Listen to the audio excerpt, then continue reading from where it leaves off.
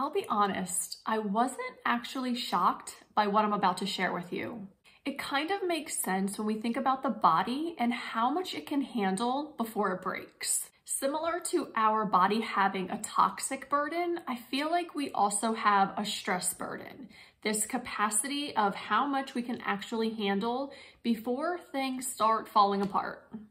All right, so a week ago, inside of my Facebook group, I'll link it down below, I asked a question. I'm always polling the women in my group to see if there's like a common theme in regards to the questions that I'm asking. So I asked something like, you know, looking back, do you feel like something triggered your breast implant illness symptoms? Like, did something happen in your life and then you feel like things started to pop up in regards to symptoms? And there was definitely a common theme inside the group.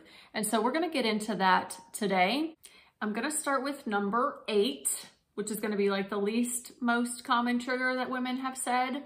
And then we're gonna go down to number 1, which is gonna be the most common trigger that women have said that looking back, they feel like that is what triggered breast implant illness. So make sure that you stay till the end. And if you're not already, please consider subscribing to the channel. If things like this, learning about breast implants, breast implant illness, how to prepare for and recover from an explant surgery, and loving your body while going through it all is something that really interests you. There's no way I'm gonna remember all 8 in order, so I have my little notes over here.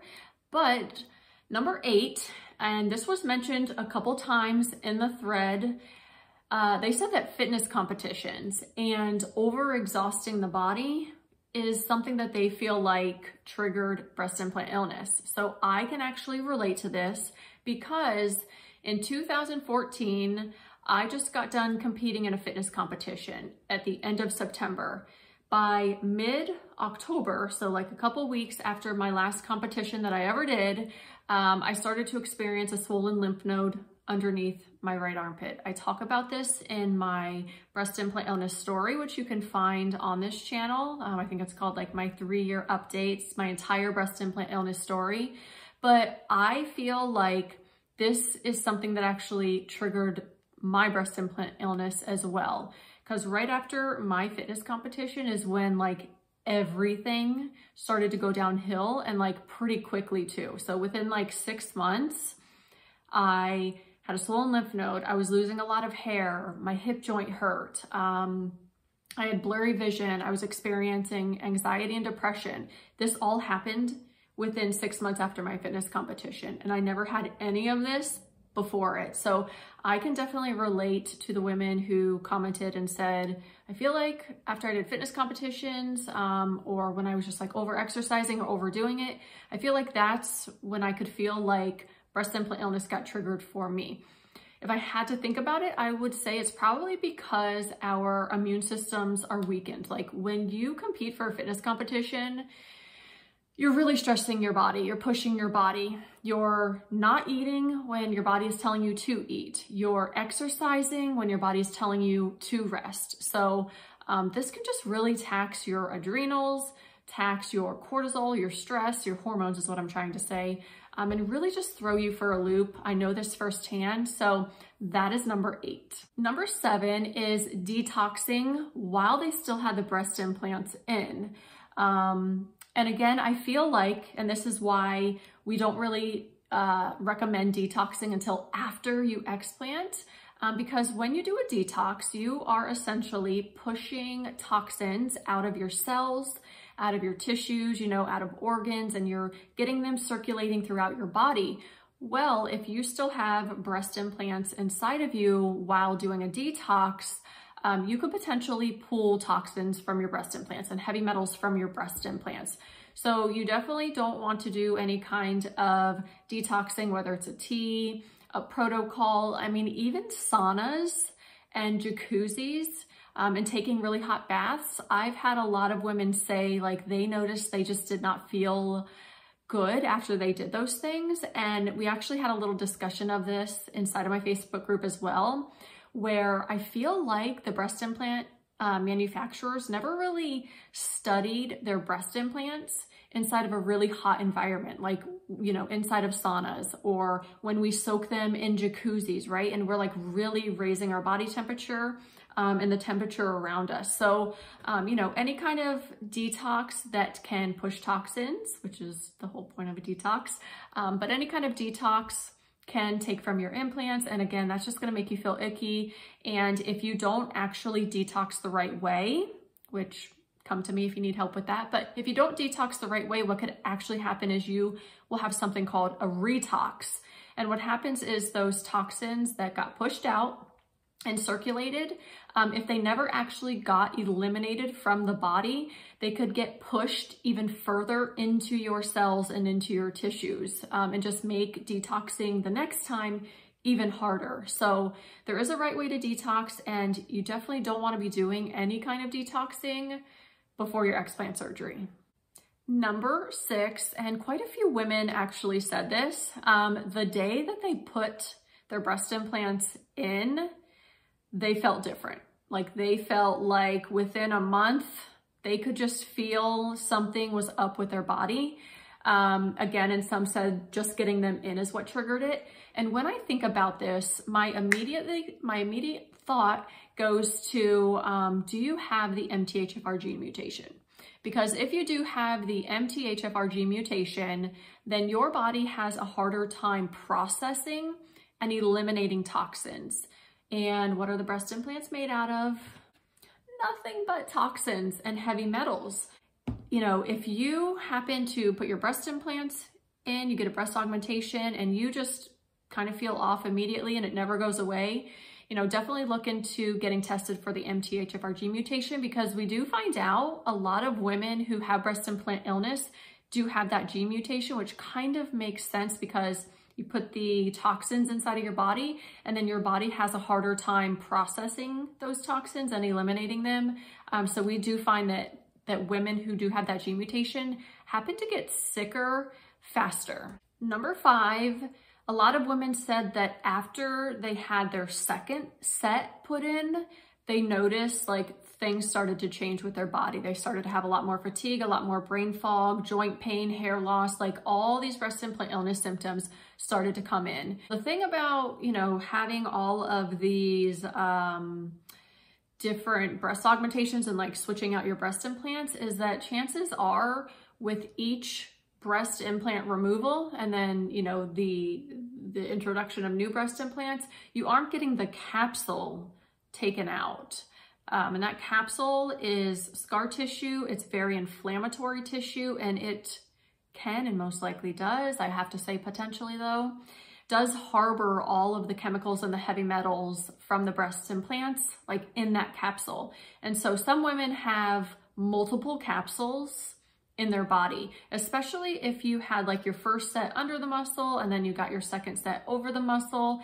There will be a set of capsules most likely under your muscle and then another set over your muscle during the time of your explant. If you have had multiple sets and you have had multiple placements in your body, it's definitely really important to tell your explant surgeon that, because they might have to go in and actually like find a whole nother set of capsules inside of you as they're doing your breast explant.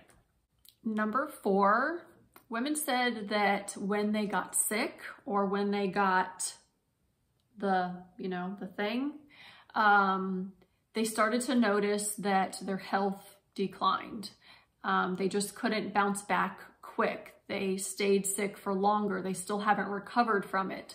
So anytime your immune system is taxed, anytime you introduce something foreign into your body, that's going to trigger an immune system response. And sometimes it can be a good thing, but sometimes it can really just send your whole body and your system, and especially your immune system, just completely haywire. That was another very common comment when I asked women like what triggered your breast implant illness symptoms was, you know, after I got COVID or after I got the jab or after I got sick. One person even said after I got Zika virus back in 2006. So, you know, I guess it's anytime the immune system really got compromised by some kind of bug, they noticed like that's when things really started to go downhill for them. So now we're going to get into the top 3 most common triggers that really set off breast implant illness symptoms the most. Number 3 is shortly after their breast implant started to leak, or shortly after they found out that they had a rupture, is when they felt like all their symptoms were coming up. So this would make total sense again. If something is leaking inside of you, if your breast implant, your silicone breast implant is ruptured, again, those toxins and those chemicals and those heavy metals are mush, they're loose. I feel like the capsule is not gonna hold in those toxins as well as you having an intact breast implant. So number 3, if it's ruptured or if it's leaking, that could be an indicator of setting off some breast implant illness symptoms. Number 2, and this is what actually set off my breast implant illness symptoms, like from the start, pregnancy, giving birth, having a baby, everything else around that. So definitely pregnancy. I've talked about this on podcasts. I've talked about it on my channel, but I feel like after I gave birth to my son, that's when I really started to notice like I've had a lot of brain fog and a lot of fatigue. And I just chalked it up to being pregnant. I just gave birth, you know, hormones and all of that. But after I gave birth, like none of those things ever went away. The fatigue and the brain fog just kept getting worse. And then in 2014, after my fitness competition, that's just kind of when things really went downhill really fast for me. But I can't even tell you how many women, when they responded, they said pregnancy. Pregnancy is what triggered their breast implant illness symptoms. Which brings us to number 1, stress. Stress. That was the most common comment underneath the thread, was like stress, emotional stress, the stress of getting a divorce, the stress of a loved one dying, just overall emotional stress, physical stress, which could be, you know, from the pregnancy, which is probably number 2, and why stress and pregnancy are kind of so close together. But yeah, unexpected death, traumatic event, divorce, like all of that, women feel like that's like the big thing that really triggered their breast implant illness. Like looking back, they felt like they went through that very stressful period of time and everything just started piling on symptoms wise. Kind of get in tune with your body. I feel like as women, we're so in tune with our body. We know when something's wrong. We know when something's off. We know what feels right and what doesn't. And so, you know, fitness competitions, detoxing while having breast implants in, the day you get the breast implants, which makes sense because when you get breast implants, it does send off an immune and an inflammatory response, like automatically. Nobody's immune to that. It's just basic human physiology. It's how the body works. They're foreign objects, they're toxic. And so the beautiful thing about your body is that it's tried to protect you from day 1. So even just putting in the breast implants down the road, that can trigger breast implant illness. If you have multiple sets, you probably have multiple capsules, and that can trigger breast implant illness also. Getting sick from anything, if you have a leak or a rupture, getting pregnant, and of course, traumatic events, stress, which, you know, our nervous system goes cray-cray, and it's just really hard to bounce back from very high stressful events in general, and then add on just being sick. You know, I just wanted to share this with you because I did find it very interesting. There were a lot of common themes. And so, you know, again, just keep an eye on your body. And I would love to know below, especially if you're not on Facebook and you can't join that conversation, I would love to know below, like, what do you feel like triggered your breast implant illness? Was there something that happened that you went through? And then after that, it just seems like all these symptoms started popping up and you haven't been able to recover or bounce back from that. Let me know below, and I will see you on the next video.